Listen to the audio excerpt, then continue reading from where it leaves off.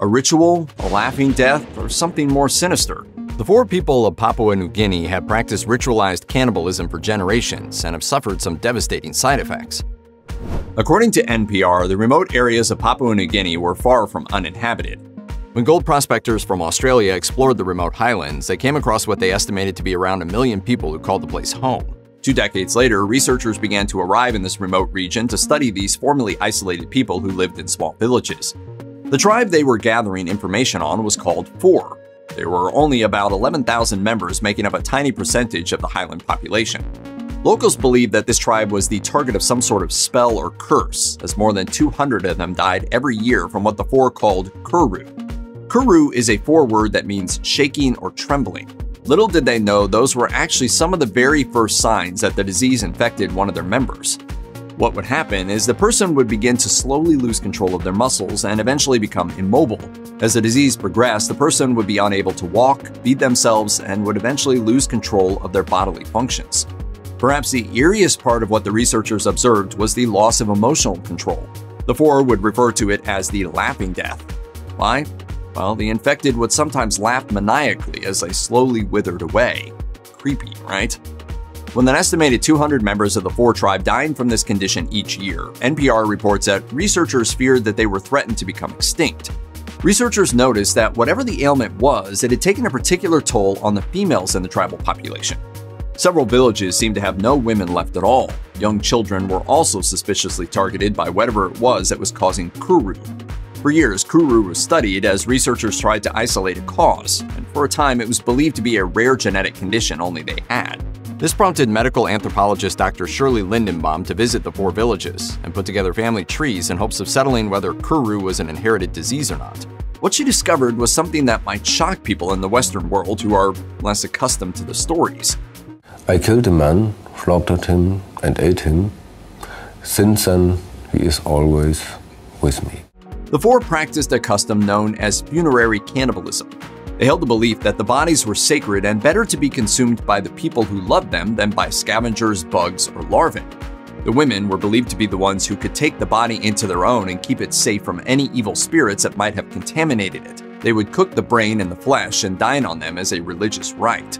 Their young children would often tend to these ceremonies with them and were given the cooked remains to consume with their mothers.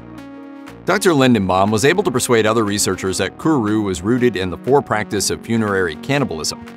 According to NPR, several years later, the National Institutes of Health injected chimpanzees with matter from an infected human brain to see if there was any correlation. Much to their expectations, it worked its way slowly through the apes. The ones injected with it developed kuru.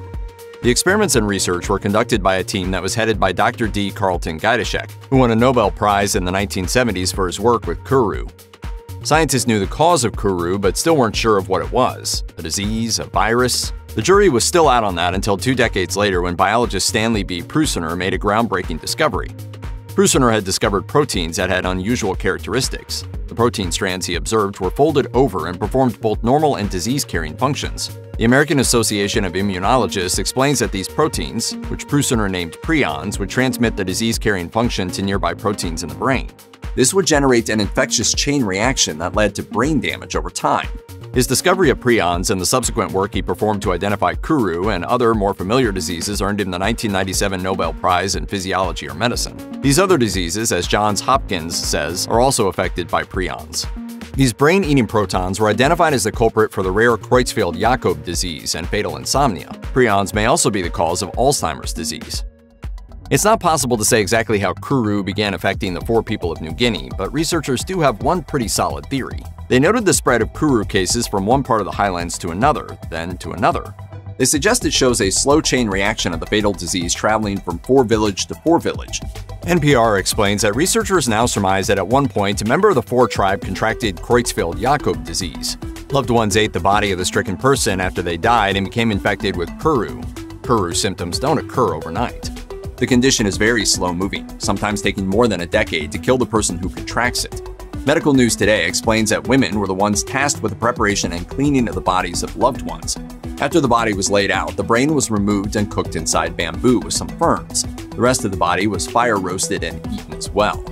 Are we talking cannibalism here? The men believed that eating the flesh of other humans would make them less able to perform in battle, so they largely abstained from the practice. Meanwhile, the women would eat the brain and the body, passing along little bits of what they had cooked to their young children. And it could mean a long, slow death for mother and child, all in the name of keeping ancestors safe. For more than 50 years, NPR reports that the ritual of funerary cannibalism has been halted among the Fore. But though the practice of dining on the brain and flesh of dead relatives hasn't been a thing for a long time, it took decades before the ravages of kuru came to a full stop. Kuru is a condition that can progress so slowly that a person can be infected with it and not show a single symptom for years. The last known death from kuru occurred in 2009, but the years of exposure to prions might have at least had one silver lining. According to the Washington Post, the Fore people are now believed to be less susceptible to prion-related diseases based on genetic resistance. Today, the Fore tribe has doubled in size from the days when its villages were being ravaged by kuru. Now numbering more than 20,000 and growing, they still reside in the highlands of Papua New Guinea.